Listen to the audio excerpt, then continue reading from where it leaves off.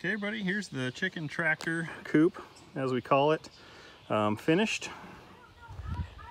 I'll do a series of a few photos here. I didn't take a whole lot in the process, but just kind of sketched it up on paper. Then it kind of morphed into this thing. I thought it was going to take a day. It took 3. I'm waiting for some more staples to finish the chicken wire off, but you can see we got a big door here on an angle with a latch. So flip that open.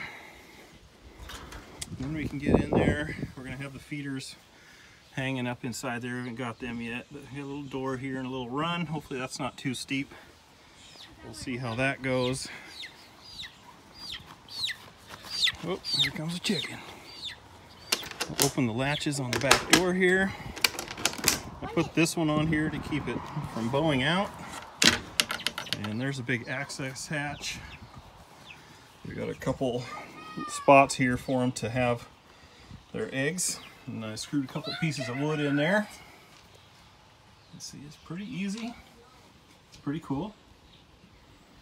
It's a pretty good size. So it's 8 feet long, 4 feet wide. It's 2 feet high here.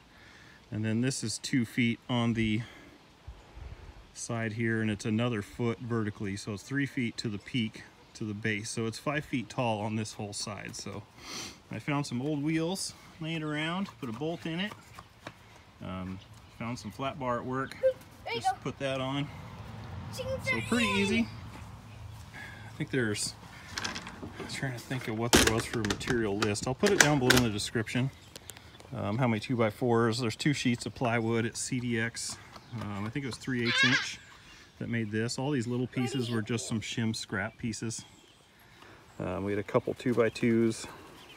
And I think we were at like 12 or something 2x4, something like that. So yeah, so we'll do a bunch of photos after this of the build, and you can let me know what you think.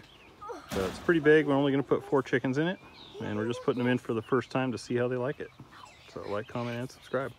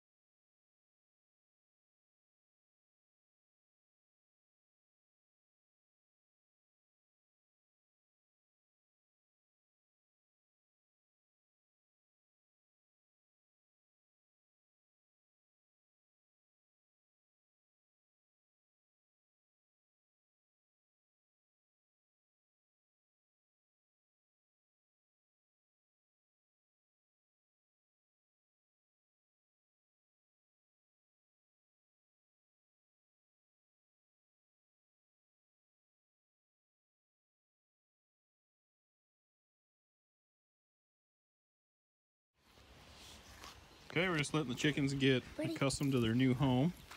So we've got all 4 little guys in there. Gals, I should say. Got a temporary food thing in here. So we're going to do a couple of feeders like that. Well, a couple of feeders. 1 feeder, 1 water. I see they spilled their grit thing already, but it's got an eye on it. So what I'm going to do is up in here, I have that crossbar. So I'm going to put an eye on there and hang. My idea is to hang the food from there. I want it under cover. Actually, I may run a bolt through the tin or run another board up, because I don't want it in the weather. I don't want the rain to get in there. So somewhere it's going to have to be under cover.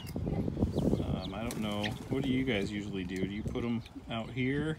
I guess I could hang it underneath the coop, but it's kind of hard to get to. I guess I could make an access door on the side, but it'd be nice to have it under cover somewhere. Anyway, this is just some old tin I had laying out back. And then I just made a little ridge cap out of some stainless at work and just bent it. And I just kind of screwed it in there. So then the triple latches. Yeah, if you got any questions, let me know below. I want to say we're into this for probably 150 bucks or something. It turned out to be quite a bit more than I thought it was going to cost. And that's counting not having to pay for the tin for the roof. or the wheels, or the galvanized I made those out of. But 2 boxes of screws and all the wood, hinges, latches, had to buy all that yet, so, and the chicken wire. So there's a 50-foot roll of 2-foot chicken wire, did all that, and still had some left over, so pretty happy with that.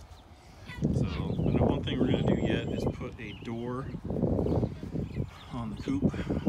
So I don't know, I think the easiest way is going to be to put it in and out from the inside, but I'm not sure how we're going to get the chickens in there yet, so it's kind of a work in progress. We'll figure it out as we go. But everything's double coated with kills. I hope that lasts.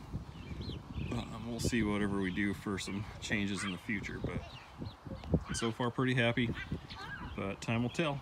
I think it should keep the animals out. I used my Harbor Freight stapler and stapled all the chicken wire on there, and then screws with my DeWalt tools, screwed them in. So all the links will be down below in the description. Like, comment, and subscribe. Let me know what you think or what I should have done different. I appreciate it.